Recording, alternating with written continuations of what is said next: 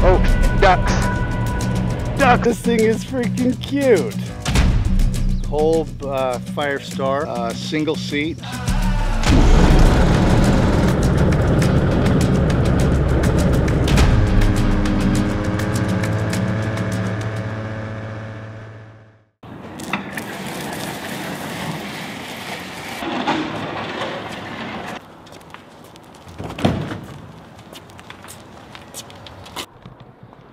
Good morning, guys. Today we're gonna fly the Kitfox out to Tony's place, and I'm gonna go fly his ultralight and show it off. He's selling it.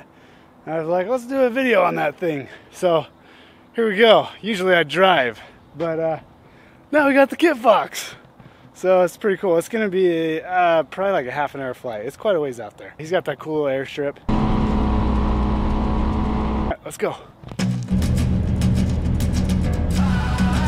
Kitfox will be taking off runway 19. We'll be turn out to the right.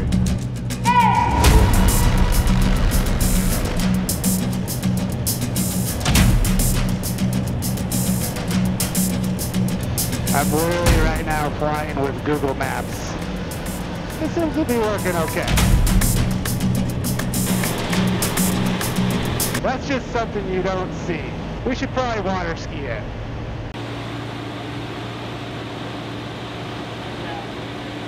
That's too good not to water ski. This will be the first time I water skied with this plane, and it'll be the first time water skiing in a long time. Maybe like 4 years. That's so cool. I know these guys. You never get an airstrip that's fully covered with water. We're gonna hit it a little bit fast, just so, you know, it's kind of more rock solid. Oh wow, look at all those siphon tubes. Oh shit, ducks. Ducks. Ooh, I almost got that one. Just touch it. Just gotta touch it.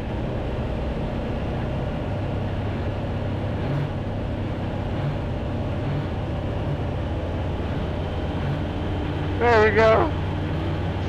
Ah, that's so cool. Woo! Yeah, I couldn't pass up that opportunity. What better place to water ski than an actual runway? Thanks, Jeff. You guys did a good job watering your strip. Okay, enough goofing off. We're gonna get to Tony and go fly his ultralight airplane.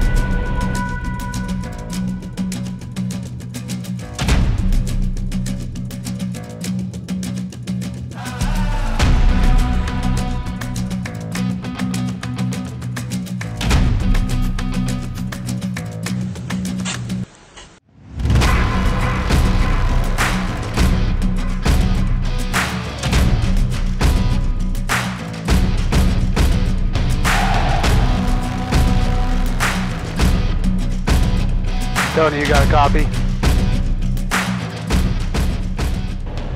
Add some flaps.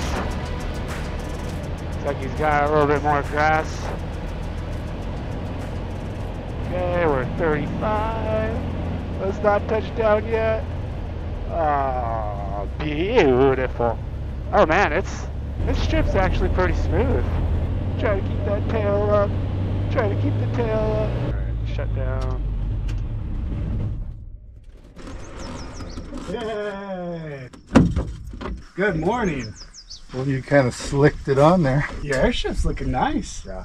You must have been grading it or something, huh? Well, I did last fall. Yeah. I worked it up and smoothed it, graded it, rolled it, and then this crazy wild grass just started filling in. I have no idea what it is. Really? Yeah. That's the best type of grass. Yeah. Didn't plant it, didn't water it. It just gradually fills. It's making like 1 trillion seeds, so it's just going to keep going. Yeah? I don't know what it is. This stuff right here. Yeah, these little seed heads. Yeah. I mean, it's probably an invasive. I don't know what it is. I haven't seen it before. Yeah. And it's obviously drying down because it's not being watered. It's hardy, whatever it is. Yeah, it is so much smoother than it was.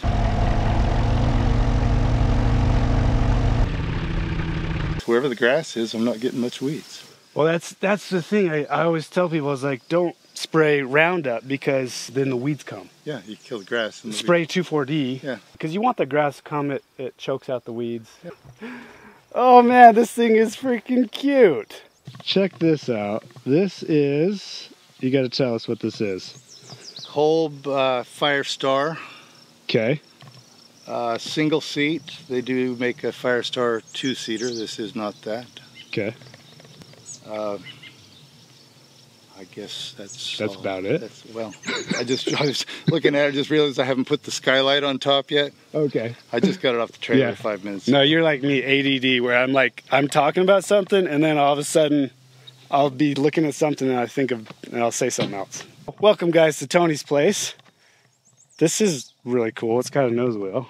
I'm curious what that must be for. Maybe safety. Is this ultralight worthy? No, it's a registered light sport aircraft. Is it really? Yeah, got an N number on it. Oh, I'll be dang. That's actually pretty cool. Yeah. Now, is it pretty close to being ultralight though? It's 100 pounds or so over. Okay. So. And ultralights are limited to something like 62 miles an hour. This flies 75. Oh, nice. Okay. I mean, it'll go faster than that. Yeah, for sure. And you have the 447? 503. 503. Twin carburetors. 5.0 propeller. Do you like how it flies? It climbs real fast, and it's not real fast. It lands short, takes off short. You gonna let me fly it? You can make that decision. Okay. All right. We'll talk a little bit. Yeah. Like off camera. Okay. All right. I'll look. I definitely want to go through everything. I flew this plane before I recovered it. I flew probably 20 hours in it. Okay. It was green. I don't know if you ever saw it. I don't think so. And I actually flew this plane before I flew my Avid. Really? The Avid was done, but I was in that long process of getting registered. It took most of a year. I know that. And I was just in that headache. I actually got my tail wheel endorsed in this plane. Did you really? Yeah.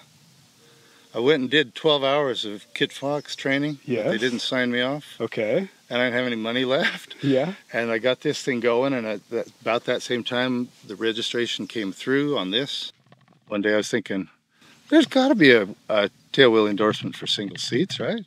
Yeah, exactly. And so I called Dale Cressup, and he Yeah. said, sure. Yeah, I'll stand on the ground. I'll observe you. I did a few patterns and landings, and he signed me up. How cool is that? So if you guys have a single seat tail dragger and you need a tail wheel endorsement, apparently you can get your tail wheel endorsement. Well, I did. Okay.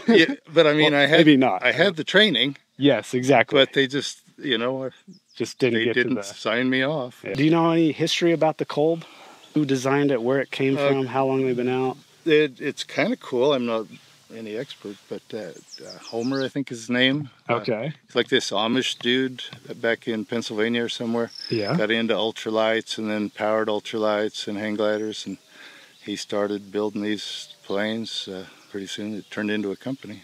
There's these old pictures of him like jumping off the barn or something. He's like, screw this Amish life. I want something with the engine. Yeah. He was really jumping off barns with hang gliders. Well, I saw these old photos, Oh, that's great. Yeah. I love that. The wings fold up, the tail folds up. It can fit in a closed trailer. That's nice. Yeah. Is this where you're putting it? Well, that's going to be the eventual home of the Avid. Oh, perfect. Let me show you. Yeah, let's see it. Because it's not done. Guys, Tony is very crafty and he's able to build some unique and good stuff with not much money, which I love. I think it's the coolest thing. Most people call it scrap metal art. Scrap metal art, okay. I was a welder, for real. Yeah. So I built that steel frame in there because this whole side will open. This pipe will just roll up the tarp for a door. Oh. And okay, so the plane will go in, and the doghouse. You're not going to be putting it in this way then? No, this is to put my plane in without folding it. An actual hanger. Just sit in here like this. Okay. Facing out. This will be opened up. There's a doghouse for the tail to go back in. I see. It's not finished. So with this, when it rolls up, how are you going to roll it up?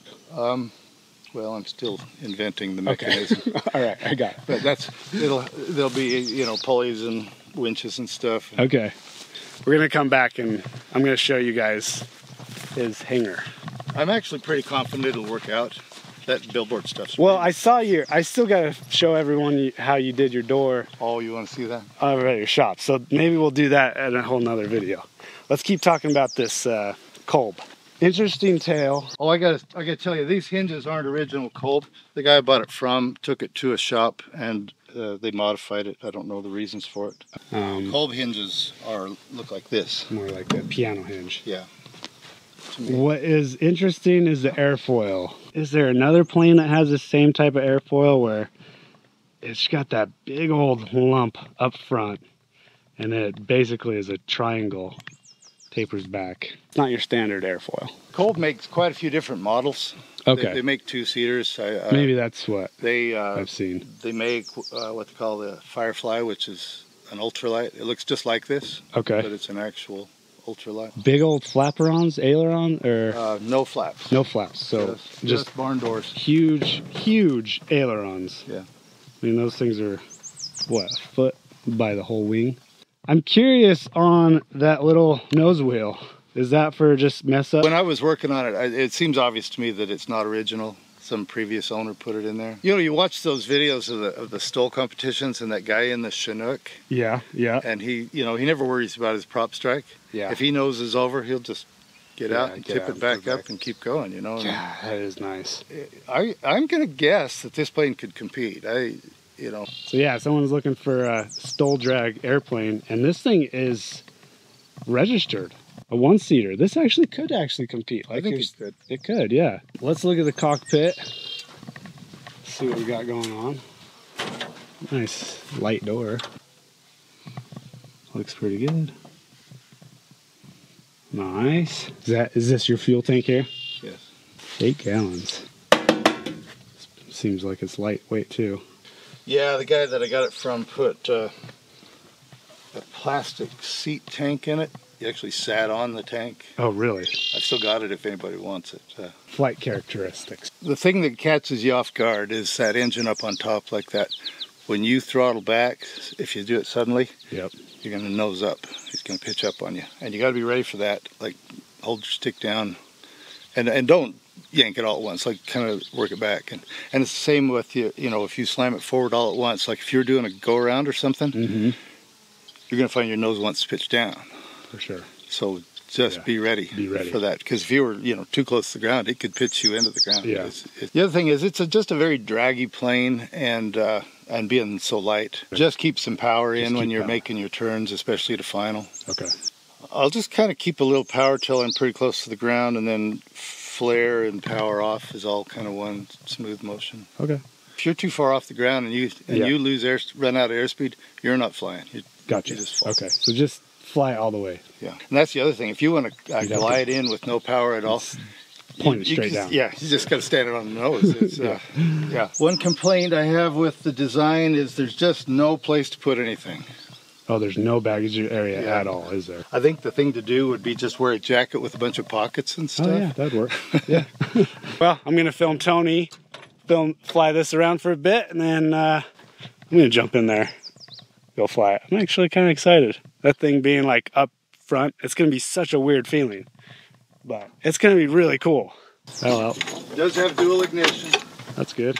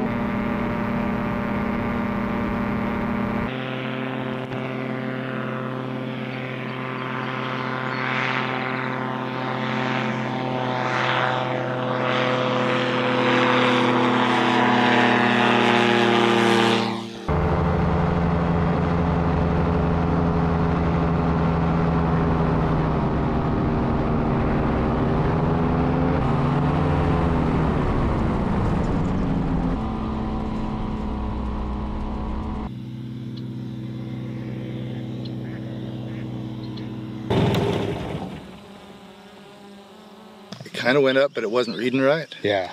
And I think that the wind has blown the dirt back into it. Oh, shoot. So I may have to take the gauge right out. Can we blow on the backside? Like take the We tube can off? try. We can try. I mean, I don't need airspeed to fly it. Without it. I just landed without it. I mean, Yeah. Yeah, it's clear now, I think. Oh, nice. To self, put the cap on. Yep. That is a pretty cool feeling, being out in this open cockpit. There's not a better plane for visibility in all directions. I mean, exactly. There's no wing over your head, really. I mean, yeah. Mags on, throttles back. Oh, my shoulder. Elbow, shoulder. Right. Clear prop.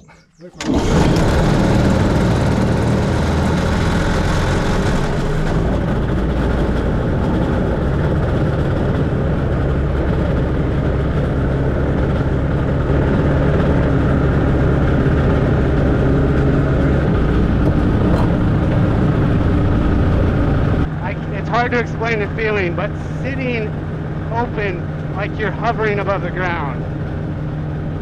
The controls feel super smooth, like really tight. I love that. This engine, knock on wood, it's running so smooth. The heel brakes, I'm a little unused to, but it's all right, we're not gonna use them. If I need to, I know where they're at.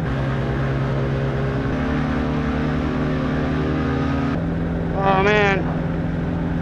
Whoo, buddy.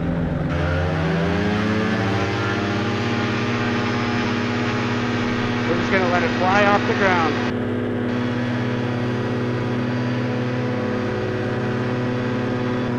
Wow.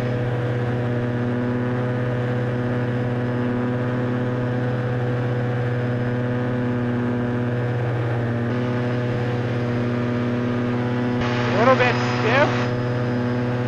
Looks like our airspeed's working. It's an altitude. This is pretty wild, not gonna lie. The ailerons are a little sluggish. Vents are looking good. We're gonna stay around the airfield, just in case. Wow.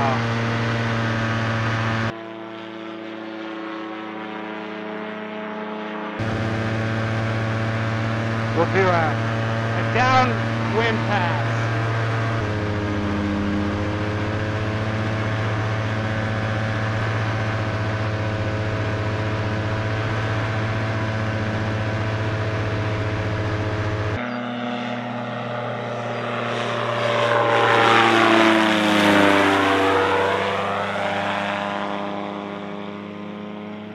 I think I'm ready to land. Let's do a long approach. Oh, bald eagle. Get happy on the feet.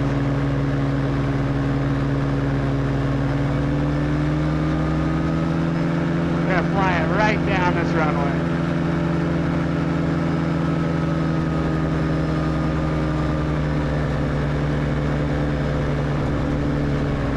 Oh, what a cool little plane. The visibility is incredible. Wow.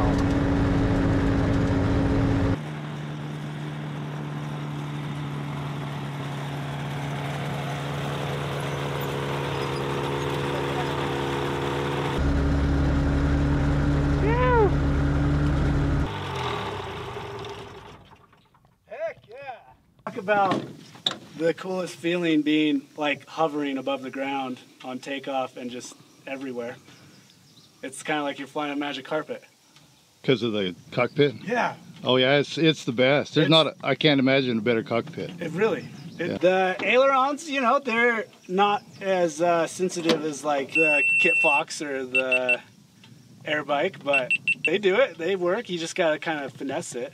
You know. The whole reason I came out here is Tony's like, hey, I'm gonna sell this ultralight and seeing if you want to do a video. I was like, yeah, that'd be fun to fly around and do a video on. So what are you selling it for?